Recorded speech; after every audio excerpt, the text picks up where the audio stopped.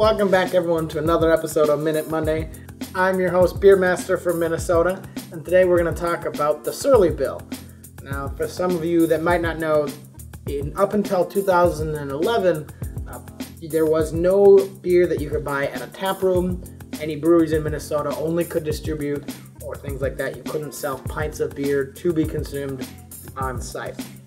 That all changed when the owner of Surly, Omar, tried to change that to sell his own beer on site. So what that law essentially did is it allowed tap rooms to be open so that you could go there and enjoy a beer on site. But part of the stipulation was that you had to be a smaller sized brewery that sold less than 10 million gallons of beer to be able to do that, and that prevented some of the big people like Coors or Budweiser or those guys from opening tap rooms and selling beer below cost. The other big stipulation was that any tap room in Minnesota can't have more than one location. So that kind of prevented from one brewery being big and successful and kind of taking over the market in Minnesota. So it kind of created a nice, fair market for lots of tap rooms.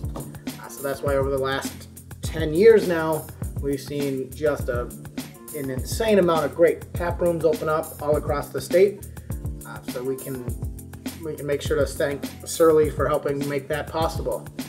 As always, grab a beer, choose a friend, and hit that like button.